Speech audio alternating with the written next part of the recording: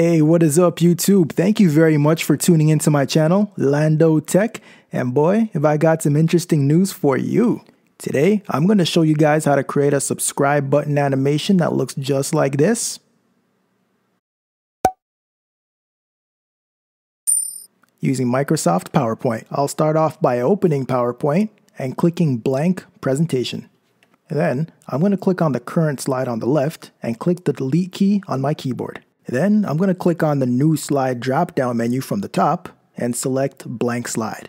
Next, I'm going to click on the design tab at the top, click on the format background button on the right, click on the fill color icon, and select the light green color under standard colors. Then I'm going to click on the insert tab, click the drop-down arrow under pictures, click online pictures.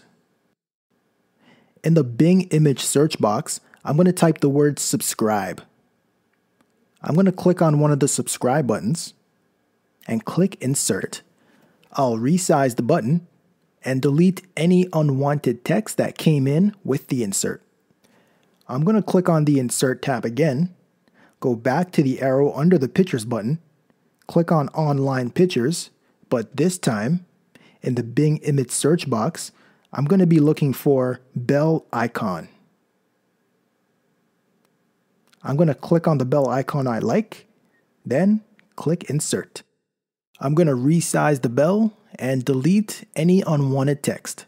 I'm going back into the insert tab one last time, clicking on the drop down arrow under pictures. Next, I'll be clicking on, chime in if you have the answer, online pictures, that's right. But this time, in the Bing search box, I'll be looking for a mouse pointer. I'll find the one I like, select it, and click on insert.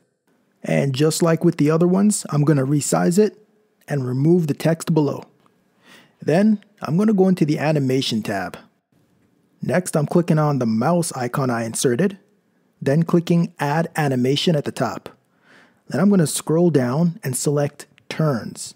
You'll see a quick preview of the animation, but notice it's not going in the direction that you want. Simply drag the faded mouse cursor into the position that you want it to end up at when the animation is complete. Now, click on the subscribe button. Click add animation at the top, click on pulse, and you'll see a cool pulse animation preview. Now, click the mouse pointer. Click add animation again at the top, scroll down, and this time click lines. You'll see another quick preview of the animation, and once again, notice it's not going where you want it to go.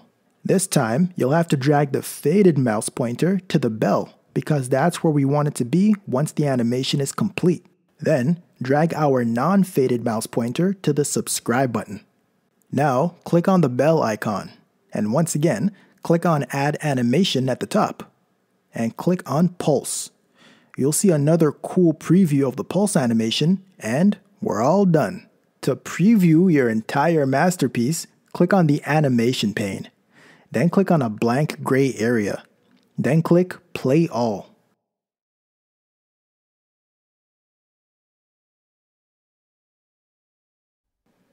If you're happy with your animation, click on File, Export, and Create Video. Select the appropriate resolution for yourself. If you record your videos in 4K, then select 4K. If it's 1080p, then select that. Then click on Create Video. Name it, pick a folder you want to save it in, and click on Save. All you have to do now is import it into a video editing program like iMovie and incorporate it into your next video. If you don't know how to do that, no worries. I'm planning on making a video in the near future that shows you how it can be done.